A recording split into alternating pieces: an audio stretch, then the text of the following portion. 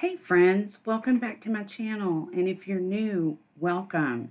Today we're jumping right into our tutorial, and if you're completely brand new to Canva, you'll want to watch this video to get you started and give you an overall understanding for adding, using, and editing elements in Canva, and I'll put a link in the description below. To create your email signature in Canva, you'll want to start from your home page. Now, they do have lots of templates that you can pick from and customize. To find them, come to the search bar, put in email signature, make sure templates is selected, and click enter. And you can see they have lots of templates that you can choose from. I want to create mine from scratch, so I'm going to create a custom design. And when you create an email signature, you want to be sure that it's readable and looks good for mobile as well as desktop. The recommended size for an email signature on mobile is between 300 to 500 pixels wide and 100 pixels tall. So I'm going to go with 400 by 100. And to do that, I'm going to come up to this button, create a design, custom size, and I'm going to select 400 by 100 pixels, create new design. The editor will open, and the first thing I want to do is add my logo. I'm going to size this, pull it over to the left, and then we'll go to text and we'll shrink it down. And I'm going to go on and add my guides so that I can line everything up exactly the way that I want it. And this, I know we'll have to shrink down, so let's just go on and make it the font size I want. Add my name. Okay, so now I can stretch this out for the size that I want, scoot it up to the top, and then I'm going to apply my brand colors. Now I'm going to click on the box again, Control D, and here what I want to put is what I do, my title, content creator, designer. Okay, and I also want to left align, so I'm going to click on the alignment and I'm going to have to shrink it down so it fits on one line and pull it over. Now I also want to include my website, so I'm going to go to Elements and I'm going to search for website icon. I like this one. Okay, so you want to make sure that you have enough room for your next icon without it being crowded. So I'm going to shrink it down. See, I made it 27 by 27, and I'm going to change it to my brand color. And then I'm going to come here, Control D to duplicate this again. And I'm going to put in my website. And that looks a little crowded to me, so I want it to be easily readable. I'm going to increase the letter spacing just a little bit. And I want that right in the center of that icon. So move it up a bit. And the next icon is going to be the email icon. I like this one. And shrink it down to 27 by 27. And then we're going to pull it over here with this one, change the color, and then I'm going to click on this text box, Control D to duplicate, get it lined up right where I want it, and then I'm going to change this to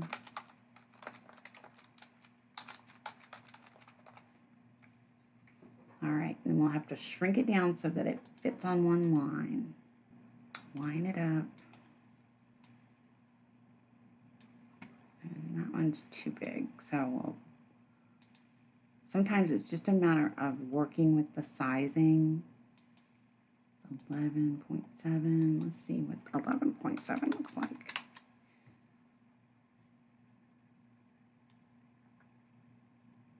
Slide that down just a bit. So I think I'm going to shrink these icons down. What size did we make it?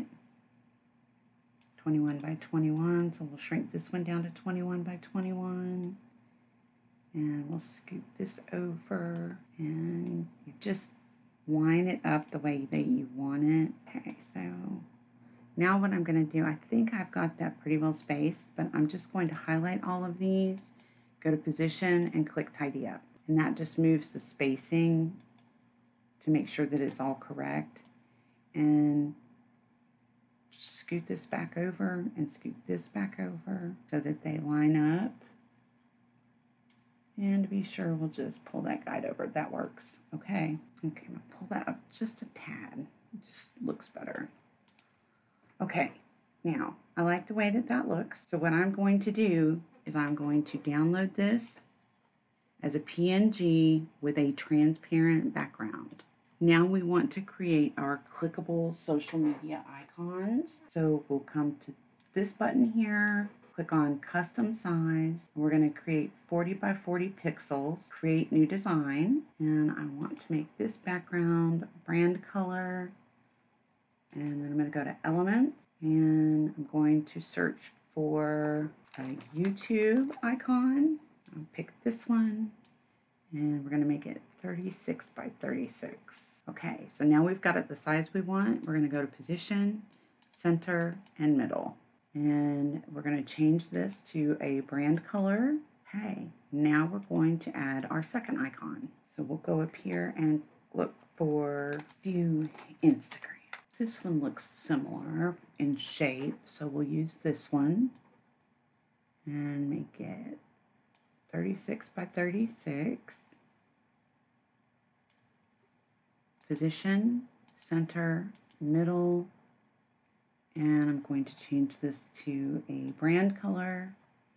And I really want a white background like the YouTube. So what I'm going to do is I'm going to go back to elements and I'm going to click on this rounded square, pull it to the size of the icon, and then come up here to the corners and you're going to want to round the corners so that it fits.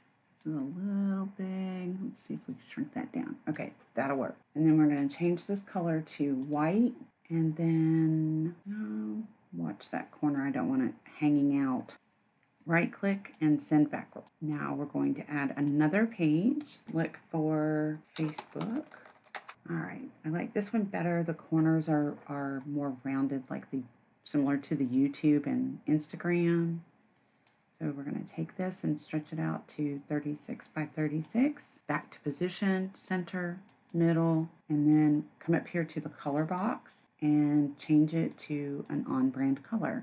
Add another page, and this time we're going to search for Pinterest, this one. So we'll add this one and make it 36 by 36. Position, center, middle, change the color to on brand. And now we have our social media icons. And we'll download these as JPEGs. And when it downloads, it will be a zip folder. So all you have to do is go into the file, unzip the folder, and pull the images out. If you're finding this video helpful, please hit the like button, subscribe, and tap that notification bell so you'll be notified whenever a new tutorial is published. So now it's time to actually create your signature in Gmail. So you'll want to come to your Gmail account, click on the gear icon, click on See All Settings. This page will open and you want to scroll down to Signature. And you're going to click on Create New. Name it, and this box will open. You want to click on this icon to insert an image. Click on that, click on Upload, and pull in your signature. Click at the end of your signature and hit Enter. Now we're going to add the social media icons. Click on Insert Image again, Upload, and when you add your icons, you want to go in the reverse order that you want them. So I'm going to add my Pinterest icon first, and then I'm going to hit the space bar once, insert image, upload, and add the next icon. Hit one space, insert image, upload, add your next icon, space, insert image, upload, and add your last icon. Okay, now to make these clickable, highlight the icon, click on this button for the link, and add the link that you want it to go to here. Click OK.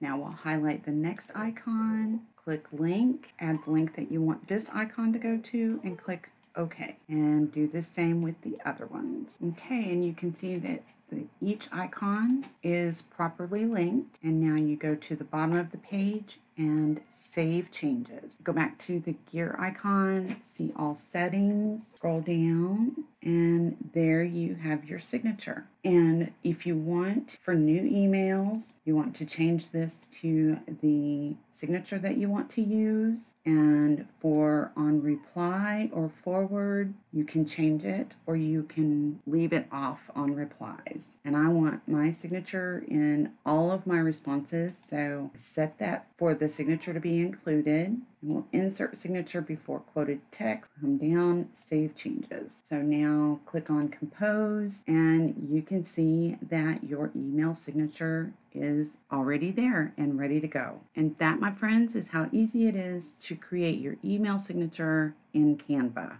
I hope you found this tutorial helpful. Please be sure to click the like button, hit subscribe and that notification bell so you'll be notified every week when a new tutorial comes out. I'll be back next week with a new tutorial. Until then, have a great week and enjoy your Canva.